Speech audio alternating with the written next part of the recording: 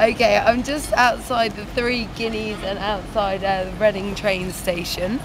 And I'm right smack bang outside. You can't really miss me because I'm wearing a ridiculous hat, a ridiculous jacket, and I'm holding a ginormous scroll.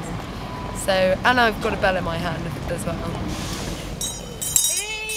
It's Reading 107. Going to be doing some readings in just a minute.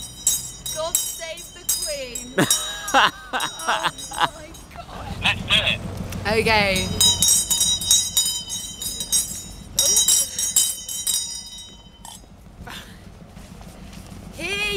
Hear ye, on this day of July 2013, Reading 107 declares Miss Claire Williams will be departing from Asda as they save you money every day to go to pastures new. Oh yay, oh yay, oh yay, have fun on your last day, God save the Queen.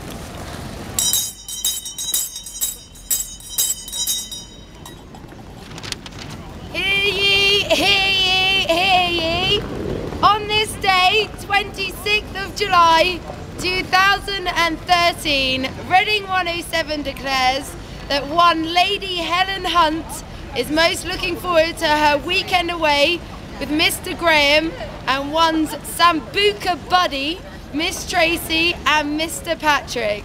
Oh yay, oh yay, oh yay, have another Sambuca, God save the Queen.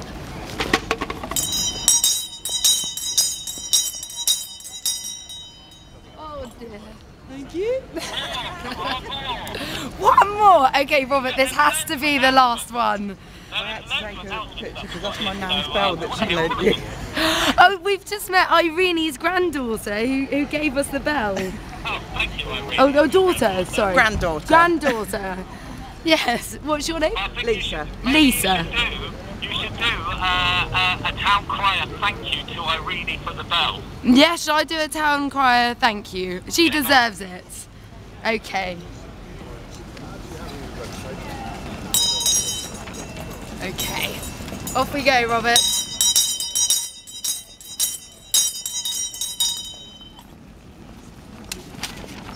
Oh yay, oh yay, oh yay, on this day, the 26th of July 2013, Reading 107 declares a massive thank you to Irene for letting me ring her bell. Oh yay, oh yay, oh yay, God save the Queen.